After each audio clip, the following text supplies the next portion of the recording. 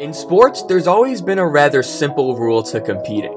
I could say it, but I think it's better received from Herm Edwards. This is what the greatest thing about sports is.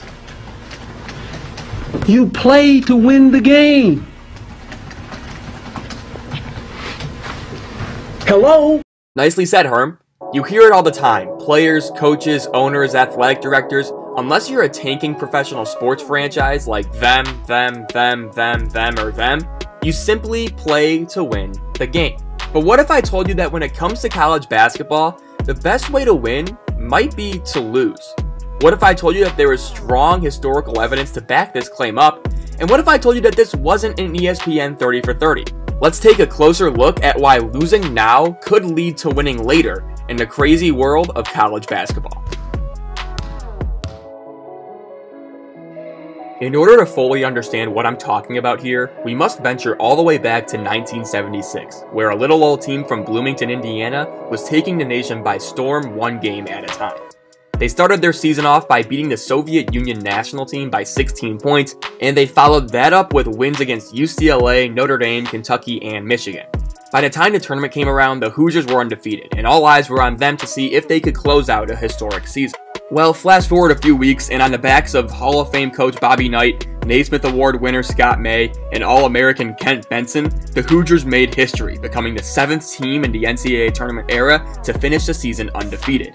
Since then, while many teams like 1991 UNLV, 2014 Wichita State, and 2015 Kentucky have tried to accomplish the perfect season, no team since those Hoosiers has been able to escape the peril of at least one loss during the year. Now you're probably saying, and rightfully so, well duh, Bobby. Well duh. Going undefeated is hard. But trust me, there's a better and more applicable point to this video than just the obvious truth that going undefeated is somewhat difficult. We now focus our attention to February. Yes, just the month of February. As the calendar nears towards college basketball's main event, we can't lose sight of the importance of the prequel, which is obviously relevant in many ways, but here's one that you may not have been aware of.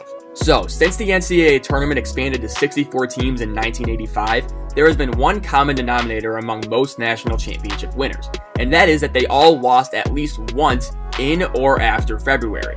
In fact, the only team that has gone undefeated from February 1st onward and then gone on to win the national championship was the 1995 UCLA Bruins led by Ed O'Bannon. That team finished with a 31-2 overall record, and its last loss came to Cal on January 28, 1995. That team had 6 future NBA draftees, including Ed's brother Charles and point guard Tyus Edney.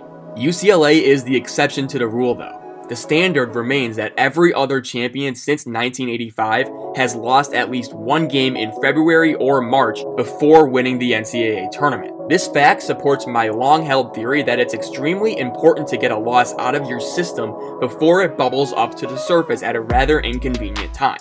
Just ask the 2013 Gonzaga Bulldogs. That team finished 29-2 in the regular season and went undefeated in West Coast Conference play, and their last loss came on January 19th at Butler. I'm sure we all remember the Roosevelt Jones play. Have to foul far right away. And then you got to hope for a dramatic three. Oh boy! Oh, they got it! Oh! Jones! Yes! I can't believe it! I can't believe it! Are you serious? Are you serious, America? Gonzaga seemed poised for a deep run, but ultimately their title quest underwhelmed significantly as they were bounced by a 9th-seeded Wichita State in the second round. Funnily enough, Wichita State added themselves to this category the next year, whereas an undefeated 1 seed in 2014, they got bounced by Kentucky in the second round. And then in 2015, Kentucky was undefeated going into the tournament, but they ended up losing to Wisconsin in the Final Four. Still, giving a few examples seems rather anecdotal. So how many teams have actually gone undefeated through February and March, entering the NCAA tournament? Well, here's your answer. So since 1985, there have been 31 top 4 seeds that have entered the tournament having not lost since before January 31st. This list includes juggernaut teams like 1986 Duke, 1991 UNLV, 2007 Ohio State, 2014 Wichita State, 2015 Kentucky, and 2016 Kansas. Yet none of them could win 6 in a row at the end of the year to be crowned national champions. And here's the full list if you're interested, dating back from 1985 Georgetown and most recently 2018 Gonzaga. So what does all of this mean? It means that teams aren't wired to go so long without a loss. It takes an exceptional and fortunate run to do so. and in the current state of college basketball, no team is unbeatable. As a fan, I'd want my favorite team to get a cold shooting night or a poor defensive effort out of the way before the most important games arise. So do you want to win in April? It's probably best to lose in February.